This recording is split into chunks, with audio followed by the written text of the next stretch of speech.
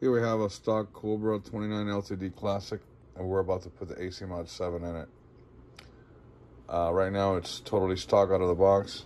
We're gonna run it with the static 575 M6, and that's our it shows 3.5 watt carrier swinging to about 10 watts. Audio 1, 2, audio. And audio 1, 2, we see a lot of flat lining there at the 0 volt line. Audio. We see it peaking to 100% modulation, but we see those flat lines in the middle. Audio 1, 2. It's not good. Anyways, we'll test it out after we put the Asymod 7 in it.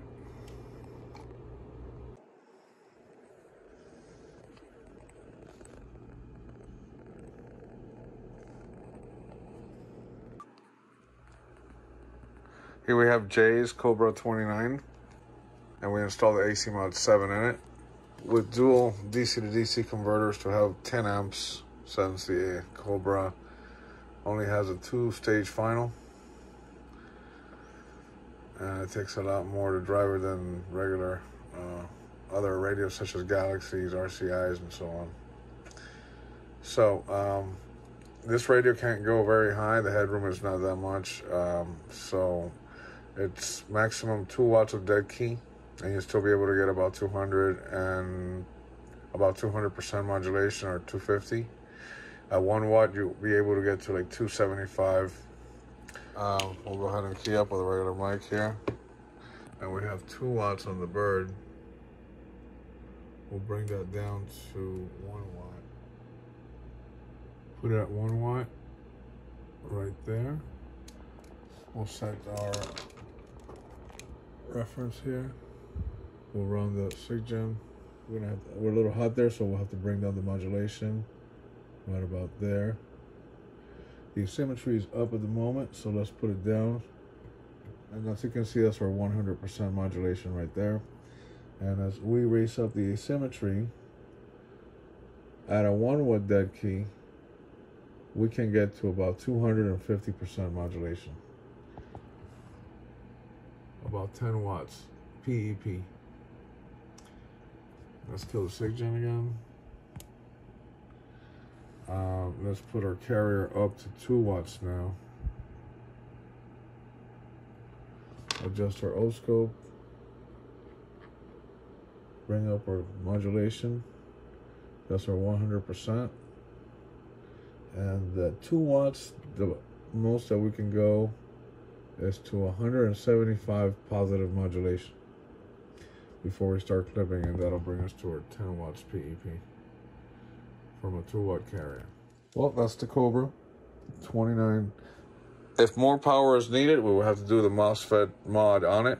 He said 1 or 2 watts drive was perfect for the LD MOS devices he's working with.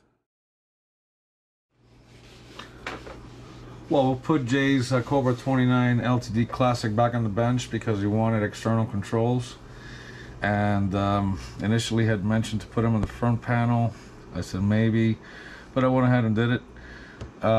We have set the SWR calibration button for the asymmetry control, the RF gain control for the carrier control, and the squelch, which is the outer knob on the volume one, for the modulation.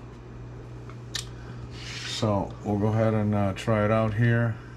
Again, this radio is set for a maximum carrier of 2 watts. 2 watts, that's where we have it at right now.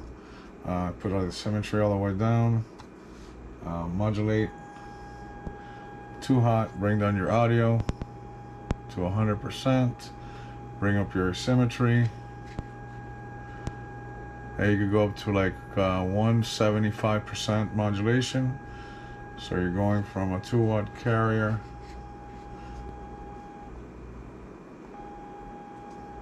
with asymmetry to about a 10 watt carrier. At a 1 watt, you'll be able to get more modulation out of it because you have more headroom. So let's kill the signal generator and put the carrier at 1 watt. It's 1 watt right there. set our oscope, modulate, bring down the modulation control, bring down the asymmetry, bring up the modulation control a little bit till we get to 100. That's 100 right there. Wait, that's not it. That's past 100. There, we're pinching too much. That's the right spot right there. So you can add some asymmetry, and there you reach almost 200% modulation. Okay, so again, let's put everything down counterclockwise. We'll key up. We'll bring up our carrier, say to the 1 watt mark. Right there, set a reference. Start the SIGGEN. Bring up our modulation level till we hit 100%. Right there, that's past, that's pinching. Come back to right there.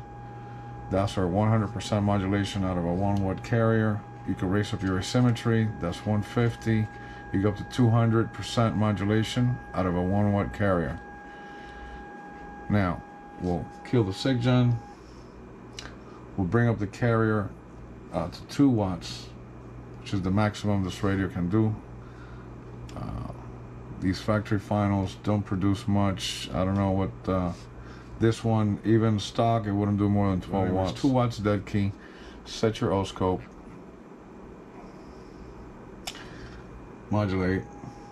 Bring up your modulation till you hit 100. Bring your asymmetry down.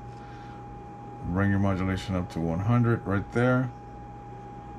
Now you can raise up your asymmetry, and we go up to like 180% modulation on a 2 watt carrier. Brings us up to about 10 watts PEP. Asymmetry down, modulation down, carrier down. There you have it, the Cobra 29LTD with the Asymod front controls. Again, we put the modulation on the squelch knob, carrier on the RF gain, and the asymmetry on the SWR calibration button.